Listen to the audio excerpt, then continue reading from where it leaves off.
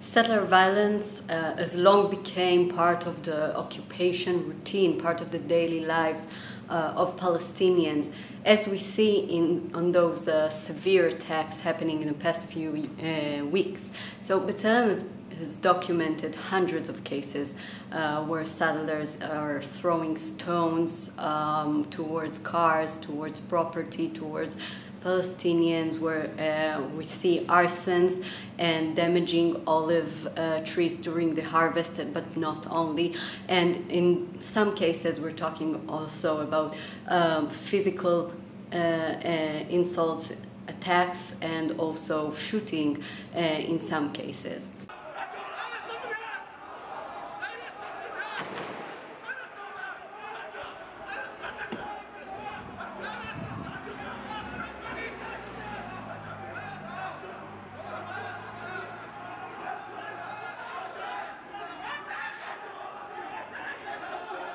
Israel can prevent settler violence, but it's not willing to. The opposite is correct. Israel is funding those outposts and settlements. It's building there, and the army is guarding those settlers.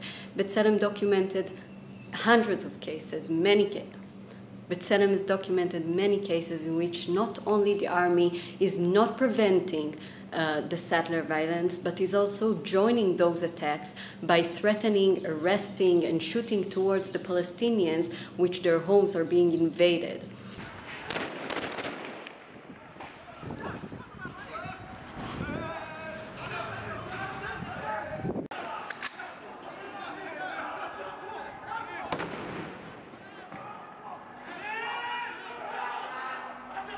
When we're talking about systematic violence, that it's with permission of the state and with assistance of the state, we're not talking only about settler violence, we're talking about state violence.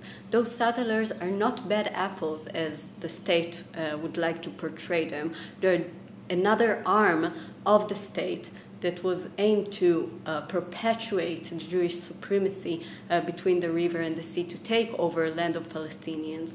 We're talking about state violence.